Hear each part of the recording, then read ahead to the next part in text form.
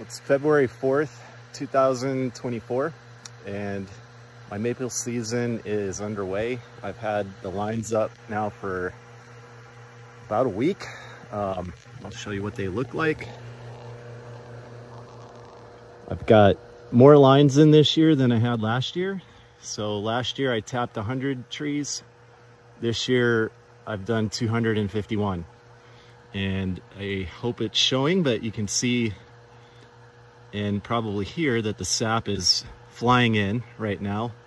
It's absolutely perfect conditions. It's going down into the lower 20s at night, and it's up in the upper 30s, maybe even 40 in the day. So it's running really well. I need a haircut this year. I've been up here for too long. Got snowed in and everything, but did manage to get my taps in. Changed a few things up this year versus last year, aside from the increase in the amount of taps. So I've got a little better deal going on with my tank farm here, but hopefully next year it'll be even better and under roof. Instead of having a horrible mess with tubing going in kind of a W shape, I've got actually a decent pipe here and things can move. I've got 3 tanks hooked in series and just had them almost overflowing. I'll get to that in a minute. I bought I don't know if I can get a view here. I bought a old milk tank from somebody, a farm up in Ohio this year. I think it holds something like 300 gallons. It's pretty nice, stainless steel. It's all angled down to the drain here. You can open the lids and clean it really easily, which is one of the really bad things about the IBC totes. This is going to be my feed tank for the evaporator. You can see I've got a much, oops, almost dropped my phone. Actually, I just realized that I should probably turn this the other way. Simplified route with tubing going into the evaporator. The other thing that is different this year is I actually managed to get the sugar shack closed in on both the front and the back, which will hopefully make a huge difference in terms of running that thing. Comfort, cleanliness, all that sort of stuff. Not having 80-mile-an-hour winds blowing through when I'm trying to boil. The other thing is, you can see down there I've got a cement pad. It's only big enough for the evaporator. I've got some bricks on the floor, thankfully from one of my neighbors, Julie, over about 2/3 of the floor. That should make it a lot nicer versus the mud mess I had last year. And then a couple other things that are different. Because I increased the amount of taps that I did, I went and got that, which is a reverse osmosis concentrator. I had the fortunate circumstances last year to have a very small unit on loan from the local university that was a game changer. Unfortunately, it was also like crack cocaine. And once I got a little taste of it and saw that I could run that instead of standing in front of my evaporator for hours and hours and hours and hours, it made me had to get one. And they're not cheap. I've just spent the last few days going through a nightmare trying to get that actually running. That's my second unit because the first one I had was broken from the dealer. It was a refurbished certified unit that had some issues, and so now I swapped that back out, and this one's brand new and seems to be working really well. What that does is it takes out about half of the water every time you run the material through it, and you can run it up to about 8%, 8 bricks. And I normally start somewhere about 1.5 to 2%. So each time I go through it, I lose half the water, which means I have to boil half the time. And my evaporator runs about 30 gallons an hour.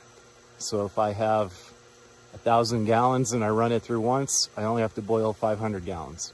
If I run it through twice, I only have to boil 250. And if I run it through 3 times, which is what should be the max to get it up to 8, then obviously I only have to boil 125. So that's a huge amount of time savings and a lot less wood and all that sort of stuff. So I'm really putting a lot of expectations on this thing, and now that I've got it running, hopefully it will prove to be worth what I paid for it. But what comes out of the machine is concentrated sap. So that's right here. So this stuff is about double what it was going in. And then this is essentially pure water. So it's, think of it as distilled water.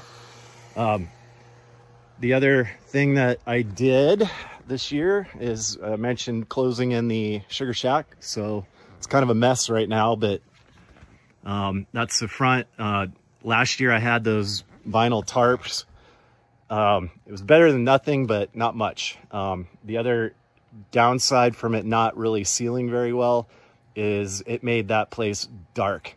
I couldn't see anything. So what I've done is I've used polycarbonate roofing panels, which is not the prettiest thing in the world, but it lets in a ton of light. And then you can see I've got my bricks.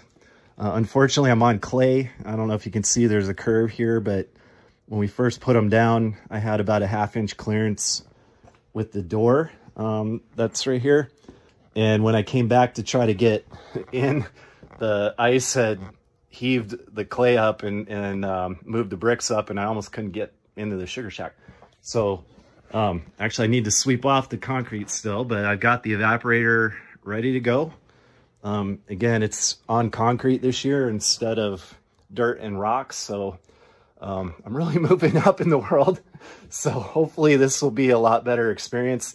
The other thing is I've bought 40 gallons worth of old Coney kegs, which is what like soda concentrate comes in for Coke and that sort of stuff. They're stainless steel, they seal up, and theoretically I should be able to store syrup in there forever.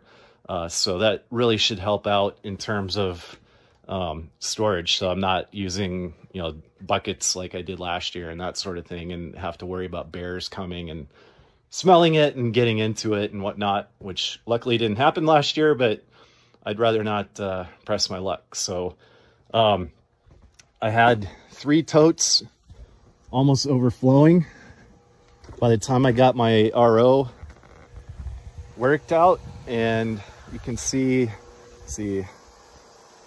they've been running for about 2 hours now, the RO, and my totes are a little under half full.